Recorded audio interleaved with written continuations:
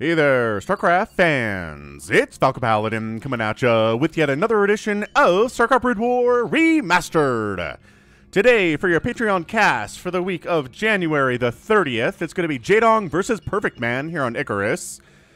Top side of Icarus, we've got ourselves Jaedong, and on the bottom side, we have PerfectMan. PerfectMan is a very, very good Protoss player. He gives Jaedong everything he can handle. He's beat him before, he's lost to him before. And I kind of feel like he's because he's a practice partner of Jaedong in this era of StarCraft, 2008 or so, that gives him insight into what Jaedong is going to do in this matchup, and maybe that's an advantage that gives him the edge to beat Jaedong, alright? Alright. So, Icarus. A very weird map. It's, I don't know, it's not symmetrical? Maybe it is?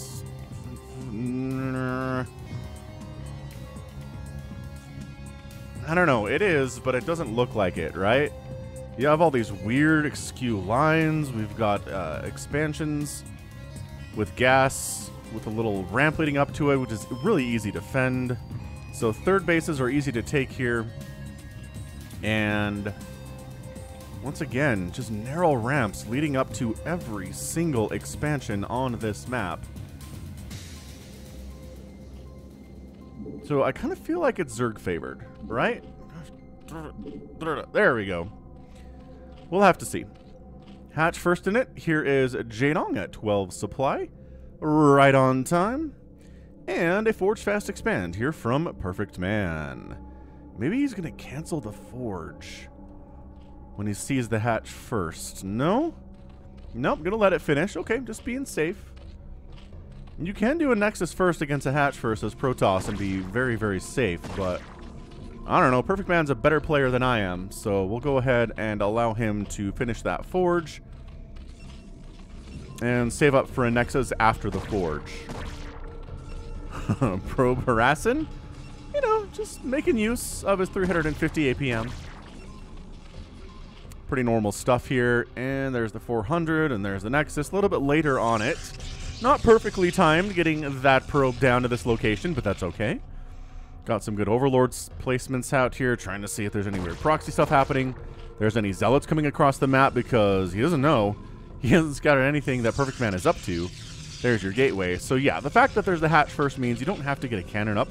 If it was a pool first or an overpool, then yeah, absolutely. Get that cannon in there, defend against the early link pressure. But with the hatch first, no, you don't have to worry about that at all. Gateway coming in. Nexus coming in. Just don't have to worry about defense for a little bit longer here.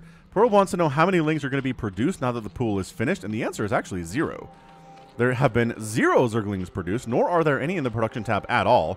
And there's a quick third base. As I'm talking about. Ooh, at the spawn location too. So yeah, low grounding it here against Protoss as is tradition. You get the third base here. Your fourth base is going to be here in that spawn location on this 4-player map. And then a fifth base is pretty easy to take as well. So I'm curious to see if Jaedong's going to go for a pretty, like, really, really solid macro-style thing here or what. Should be interesting. Nevertheless.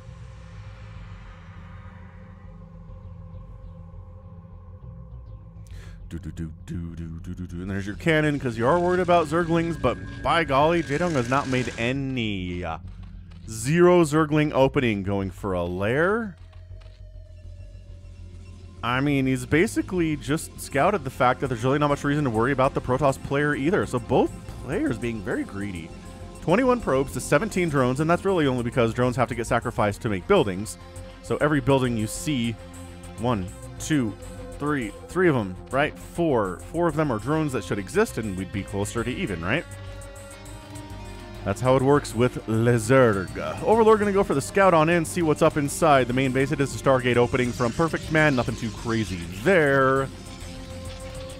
And so far, I'd say everything's fine. Finally, 2 sets of lings do pop out from Jaedong. There's more lings coming in here too, which indicates aggression, but I don't think that's really necessary. Maybe to defend the third base against incoming attacks, but there's 1 Zealot here. There's a Dragoon on the way. This is very, very interesting. Zergling coming across the map. So 2 Zealots holding with a cannon behind it should be able to handle these Lings. I'm really shocked at this from Jaedong that he's making this attempt. This is risky. If this doesn't work for him and he ends up losing all these Lings for nothing, I don't like it. Yeah, so the Dragoon, maybe put the Dragoon back behind the Zealot. There you go. Zealots are better at attacking and dealing with Lings than Dragoons are, but the damage output from the Dragoon is nothing to sneeze at either. I don't like it. I think Jaedong should have more drones at this stage. I think he could have gotten away with having a few more drones here at the third base or at the natural base. He's getting a Spire here too. These Lings aren't accomplishing anything at all. I mean, this is just Jaedong, like I said, risking it to make this many Lings, and I just don't think it's going to pay off for him. He's like, well, I'll block this attempt at maybe a third location that PerfectMan was trying to get, but now he can't, ha ha ha, because there's Zerglings here, but this should be economy. I mean, that is just a rule for Zerg players. If you're going to make this much army early, it's got to do something. It has to defend you from a huge attack that you survive, or it has to be aggressive and start killing stuff. And if it doesn't do any of those things, then making this many Lings early is a total waste. I mean, it doesn't mean that Jaedong's going to lose this game or anything, but he's really got to be droning here to catch up, and he is. He's making 4 drones at a time. He's down 25 to 36 workers, which is fine. I mean, it's not ridiculously bad or anything. It's fairly normal. And a Lurker aspect getting research tier 2. Spire is just going to be for a handful of Scourge to deal with the Corsair that has been cruising around trying to find Overlords to kill. And there's one. You already got one kill, maybe a second, but also worried about Scourge showing up and killing him. So the Corsair is just going to keep moving. Double, making 3 Corsairs actually, and speed for Zealots. And now we're pushing out. See, this is when you start making the Zerglings. Not 2 minutes ago. So the Lings are going to try to buy some time. They're going to go ahead and surround this poor Dragoon. Just locked in there with those Zerglings surrounding.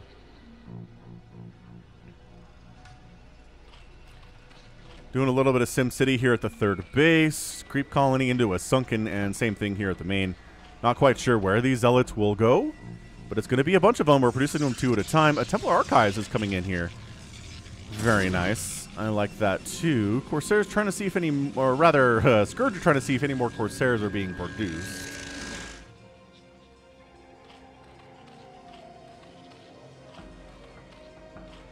And yeah, here comes the attack. So here come Los Zealotes.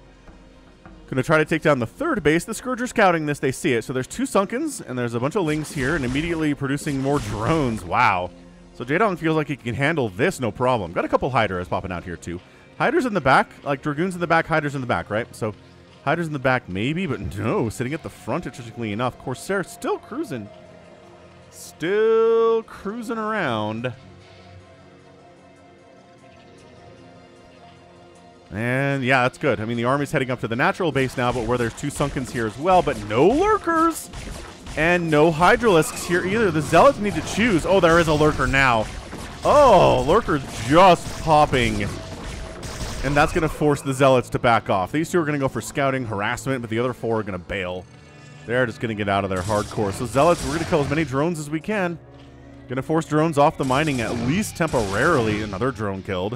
This is why we like PerfectMan. He's good. He's just good at harassment. His macro is excellent.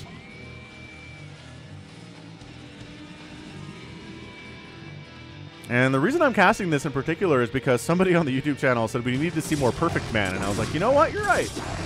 We do need to see more PerfectMan. Accurate statement. So that's where we are. So Lurker going to try to set up at the front here and just get some spines off from time to time. Lurker burrows in. Lurker burrows in. Ah! Archon taking some hits, but not like bonus damage from Lurkers or anything like that. Do we have the ability to make observers yet? We have a robotics facility, and we are making an observatory, but yeah, this Lurker pressure is pretty mean stuff for the time being. So this little Zealot Archon thing is now going to move on over to the third base, where there are Hydras here to defend. Hydras and Sunkens going to be enough to deal with this, at least PerfectMan thinks so, because he's backing out too.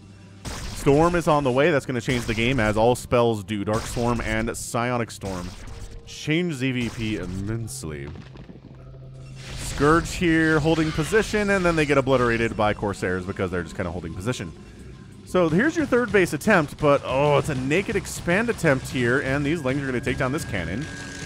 Well, they would have, but their friends show up to make it even more of a shellacking. Corsairs trying to get some more stuff done. I'm not sure if they paid for themselves here today. Oh, he unloads lurkers on the high ground? That is such a mean thing to do here on Icarus. Oh, this is so mean to do here on Icarus. It's something the Zerg players love, and I totally forgot about it until now. You can put tanks up here too, which is why we don't see a lot of Terran on this map. It's mostly PvZ. Lurkers, this is bad enough, but putting a siege tank up here is just like, ugh. I hate everything if you're down here and expanded in this location. So, I don't know. Lurkers are doing fine. They're not like ending the game or anything. They've killed a couple probes. They're going to get stormed. It does take 2 storms to kill a lurker, so that is a lot of energy usage to kill a single lurker. You know, this High Templar could die if this lurker focused on it. It's in a weird position. It probably needs to... Yeah, oh, never mind. Lurker takes it down. All right.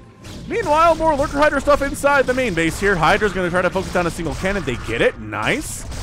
Zealots are trying to clear this thing up, but they don't have any... Oh, they do have protection. An Observer just shows up.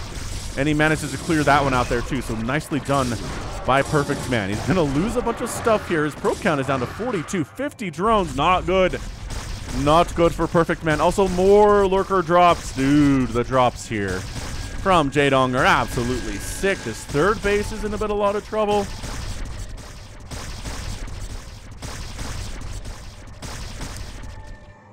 Yeah, this is not looking good for PerfectMan, Protoss fans. He's got wins, but this is just incredible amounts of harassment. He doesn't have enough High Templar to storm this one again. And as a result, he loses an assimilator. He loses a couple more probes. This is brutal. Brutality. And he's going to let this finish, but he really needs to do something here. Did he bring an observer along with these zealots? He must have. Where is it? Here it is. Coming in from the right side of your screen. And now the lurkers are going to die and the zealots are going to win. So, all right, fair enough. This Nexus is very injured, though, and very prone to some kind of like a Hydra lurker drop. Could be problematic. He's still just trying this lurker stuff. Which, I mean, are you seriously coming with more? Yeah. It's like you still haven't dealt with this lurker on the high ground at your natural. I'm going to bring some more lurkers over. How's that sound? PerfectMan's like, no, please. This totally sucks. Gonna unload. Okay, unloads a zealot in here to try to fight, but I mean, there's also multiple lurkers here now. Your plan was executed a little bit too late, unfortunately. Macro hatch. Yeah, I do not see a path forward here for PerfectMan. We have a while to go here, obviously. It's not GG now, but whatever happens next, I will be surprised. He's trying to micro his way into keeping that shuttle alive, and he does. Fancy micro there. Argon's got 4 kills, not bad. But yeah, this is the 4th base. Jaedong's take. We talked about this. And remember what I said about some kind of a Hydra drop? This is what I'm talking about. Hydra lurker drop kills the 3rd base of PerfectMan. He is bleeding hard now. Only 38 probes to 58 drones is just an absolute brutal position to be in at 13 minutes. Especially against Jaedong. Adrenal Glands is coming in. Going to make Link so much better against Zealots and still even better against Dragoons. Nice Observer snipe. Okay. So that said, storming the lurkers is pretty effectively getting rid of them. Second storm gets rid of that guy too. So the lurkers were the only hope. The Hydras were going to die, but they get cleared out very nicely. And a storm drop. Hey, 2 can play it this game. Says PerfectMan. I'm going to kill a bunch of your drones. So down to 53 drones here, but still only 40 probes. And this Overlord tries to escape, and the Corsair group gets rid of that. So the Corsair group is still pretty strong. That can be a nice way to come back here in the mid-game, is if your Corsairs are just killing Overlords like crazy. You haven't lost them to a huge group of Scourge or Hydralisks yet. Yeah. Sunken, hatch. Everything is doing great. PerfectMan needs a 3rd base. I think he's trying to double expand, maybe. Expand to that original 3rd base location and then expand here too. Which, okay, those wings did not get a lot done despite having the Adrenal Gland upgrade. 3rd base getting replanted. Going to get some cannons at the front here to deal with incoming land attacks. Again, a drop right here would be pretty effective once again for Jaedong. He's trying to get some more storm drop edge here at the natural base. Again, definitely more annoying. Oh, man. So he's pushing the 3rd base while storm dropping the Nat. Oh, good hits there. Great hits there. And he gets the pickup and gets evacuated. So this was distraction. Not 57 workers for Jaedong. He's lost some drones, but he's okay, is the trick here. He's doing just fine, thanks. He's still up 10 workers against PerfectMan. PerfectMan's third base, sure, is happening. Fourth base, maybe.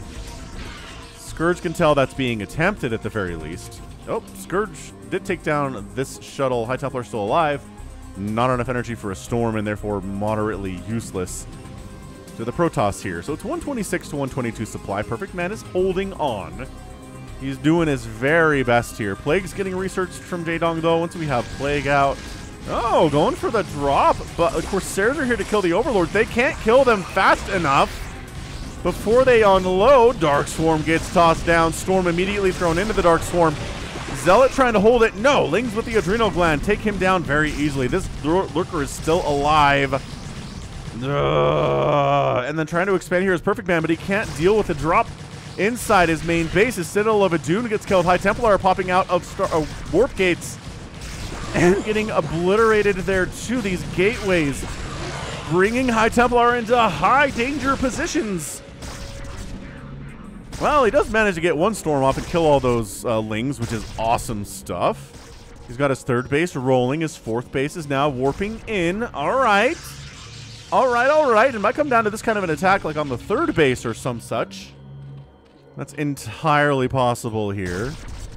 And this Synaptic Node, Ultralisk Cavern coming in. Ah, Plague on PerfectMan's army. He was like, I could do this, but no. If you've been plagued, it changes all of the math in that situation. Defiler, not even, no sense of self-preservation there. 114 to 143 supply. As a Protoss player, as a Terran player against a Zerg, you gotta kill bases. You just have to kill bases. If you're not killing bases against a good Zerg player, against a great Zerg player like Jaedong, you're just not going to win the game the longer the game goes on. Nice pickup, getting that drone, keeping it alive. And then just casually unloading into this fourth base of PerfectMan and being like, yo!